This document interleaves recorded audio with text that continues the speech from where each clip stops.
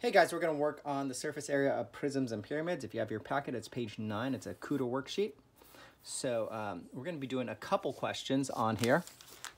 I'll be doing the work on a separate piece of paper because I can write bigger.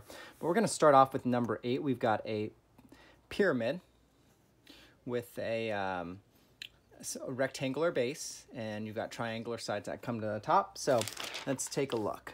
I'm going to move this toward the top. And let's get working. So one of the things you will notice is, well, let's start off with the easy part. This is number 8. And we've got a rectangular base. So our rectangular base has the dimensions 4 by 3. Because we're finding surface area, we're finding the area of all of the outside. So 4 by 3, the surface area of the area of a rectangle can be found with base times height. The base is 4, the height is 3. You multiply those two when you get 12. So that's not the answer. We still have to find the sides, which are triangles. Now, because we have a rectangular base, that means we're going to have 4 different triangles. Be careful, though. It's not 4 of the same triangles. You actually have 2 triangles. Well, if we look at this, if we think about it this way, this base, you're going to have 2 triangles with a base of 3. One over here, one over here. You're going to have 2 triangles with a base of 4. So you're actually going to have 2 different kinds of triangles, 4 triangles total, but 2 different kinds. So I'm going to do one kind of triangle. I'll do it in blue with a base of 3. So we have one kind of triangle with a base of 3, and we're going to have 2 of them. And then we're going to have 2 other triangles. And they're going to have a base of 4. All right, so what am I talking about here? Take a look. If you look at these the triangle in the front right here, it's got a base of 4, and it's got a height of 3.4. If you look behind it, it's also got a base of 4, and it should have the same height, which it does. The triangles on the side right here have a base of 3 and have a height of 3.6. So for these side triangles, you've got a height of 3.6. I don't actually really need to write it all over. And for this front and back triangle, it's got a height of 3.4.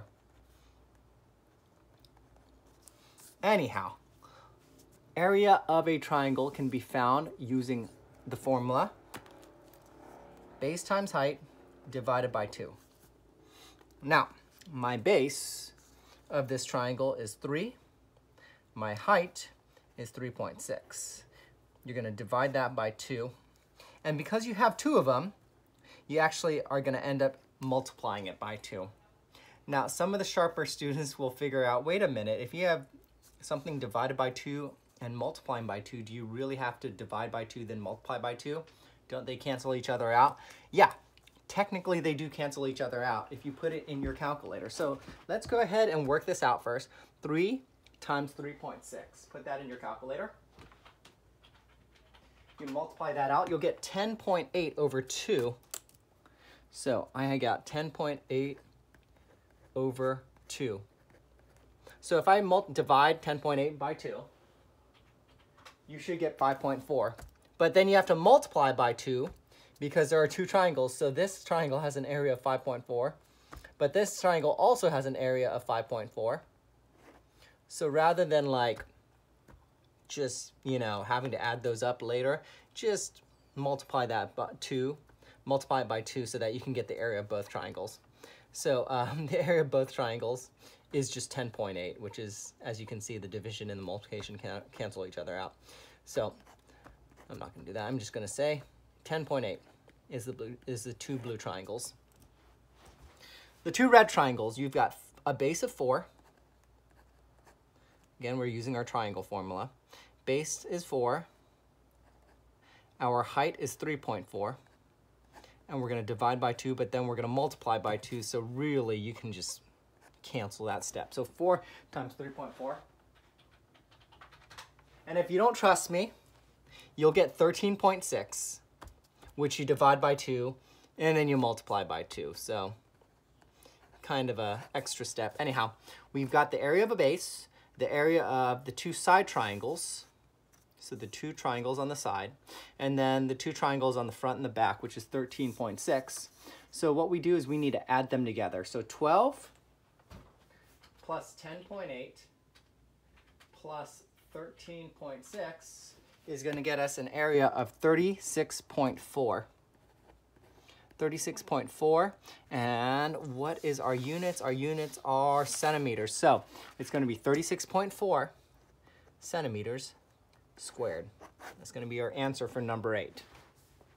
All right. Go ahead and grab your second page. Number 10, we're actually going to be working on 6 different problems. Woohoo, lucky for you. So we're going to do 14, 16, 17, 18, 19, and 20. So let's go ahead and get started on those. So let's go with 14. 14 is a prism.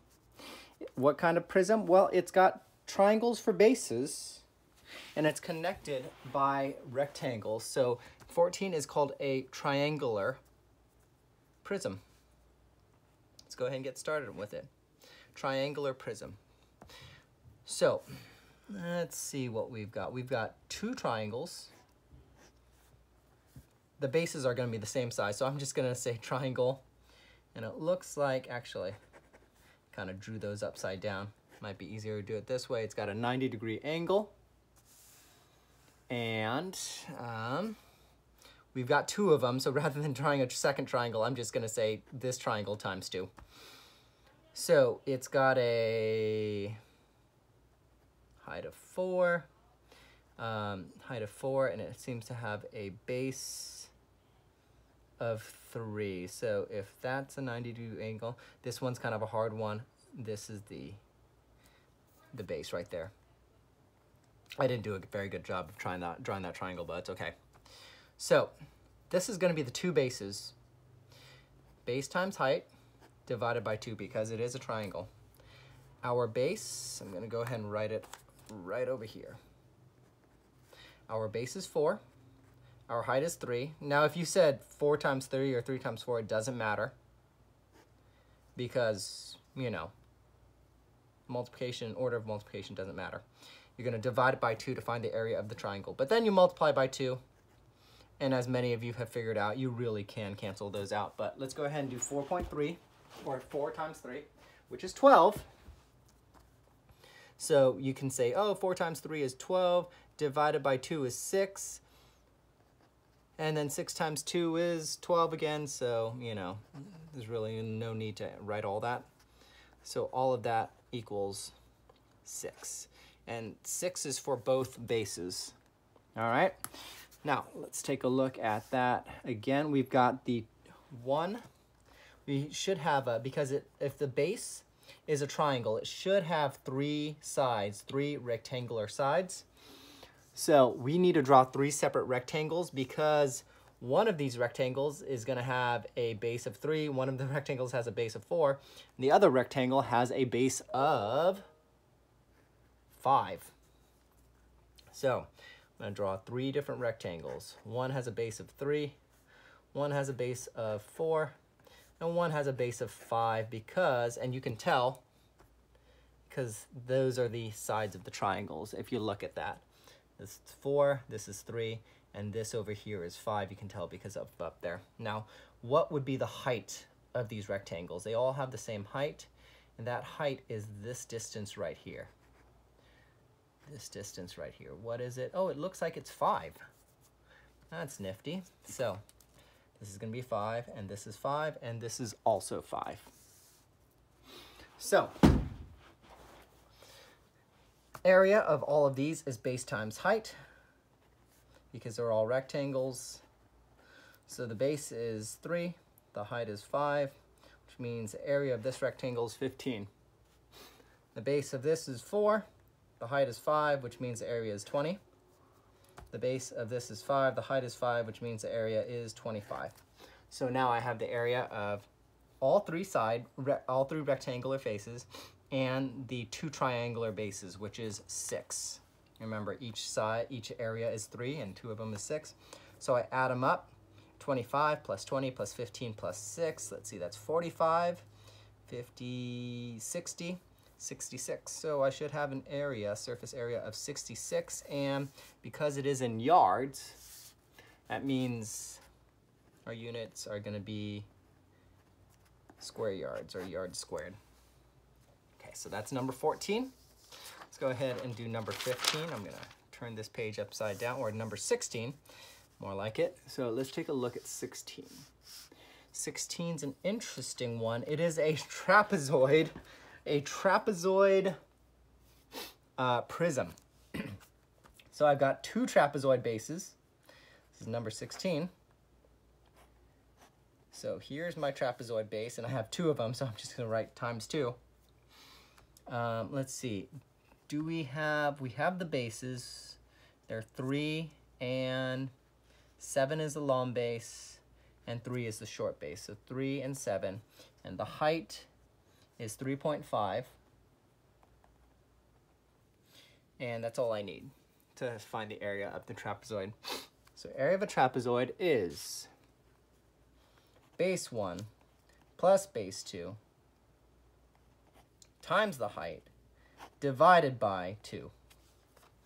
And let's see, base 1 and base 2 are 3 and 7. The height is 3.5. We need to divide it by 2. 3 plus 7 is 10. You're going to multiply that by 3.5, which is 35, and divide that by 2. So if you, and ultimately you have to multiply by 2 anyways. So let's see, 35 divided by 2 is 17.5. So you find out that this equals 17.5. That's just one trapezoid. But if you're going to do two trapezoids, 17.5 times 2 is 35. So the area of both trapezoids is 35. Now, remember, a prism is two bases connected by rectangles. So this, if this base has 4 sides, that means we should have 4 rectangles. 4 different rectangles, and I'm not quite sure what we know about the rectangles so far. Well, if this is a base, then one of the rectangles is going to have a base of 7. The other rectangle should have a base of 3. And now we need to figure out what the base of these side rectangles are. So let's take a look at these diagonal areas. Let's see if we could find it. Oh, there we go. One is 4. And if this one is 4, I believe we can assume in this case that the other one is also going to be 4 technically. Oh, sorry, not 4 over there, but 4 over here, and that's 4 over there. Technically, I don't think we can assume that, but let's go ahead and just keep working through it. So if that's the base of all of them, what's the height? Let's look at 16 again. The height is this, the line connecting the two bases. So if this is a base, the line connecting the two, and this is a base, the line connecting the bases would be here. There's nothing there. Here, there's nothing there. Here, oh, there it is, 10. It's 10.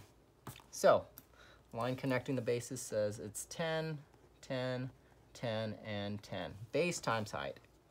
What's nice with all of these is we know what 7 times 10 is without a calculator. It's 70.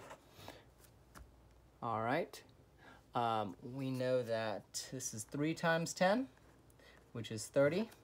This is 4 times 10, which is 40. This is 4 times 10 again, which is 40. Now I have the area of the 4 rectangular faces and the 2 bases. So it's 40 plus 40 plus 30 plus 70 plus 35. So let's add it. This is 100. 140, 180, 180 plus 35, that sounds like it's 115. I believe so. So it should be 100. Actually, let's do a calculator, or 215. So let's do that. 70 plus 30 plus 40 plus 40 plus 35. Yep, 215. It's always a good idea to check with a calculator. And the units are in meters. Nope, it's in miles, M-I. So it's miles squared. All right, so that's number 16. The last four questions, 17, 18, 19, and 20. Those are, they want us to figure out whether it is a prism or pyramid and what kind of prism or pyramid. So the first word is the name of the base. So let's take a look. We've got two bases, which means it is going to be some kind of prism. I'm gonna go ahead and do that with both of them. Some kind of prism because it's got two bases, and the base is a rectangle or a square. So you can call it a square or rectangle. Rectangular prism. In our second one, we've got, sides that come to a point and only one base. That means it's a pyramid of some kind. And because we've got one base with three sides, a three-sided figure is a triangle. So you would say a triangular pyramid. Our next one, a lot of people see triangles and they think, oh, it's a pyramid. That's not true. There is, it's hard to see in this, but there are actually two bases. Yeah, I didn't do a very good job of, oh, there it is, supposed to go like that. But there are two bases, they're both triangles, and they're connected by rectangles. So two bases means it's a prism, connected by triangles, which means triangular prism. And finally, let's do the last one. We've got, it looks like two bases, two triangles for bases, which means we have a prism of some kind, and the base is a triangle, so we would say triangular prism. All right, so it looks like we did a handful of problems. Go ahead and try the rest on your own. Good luck.